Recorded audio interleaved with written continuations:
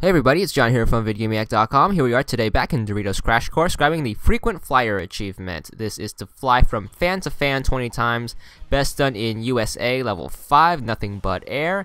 This will take place right after the conveyor belt where we got the That's Gotta Hurt achievement. You're going to come across these fans right here. You want to lower yourself into this area and just try to stay in the middle. And all you have to do is just move back and forth until you get the achievement. Really easy.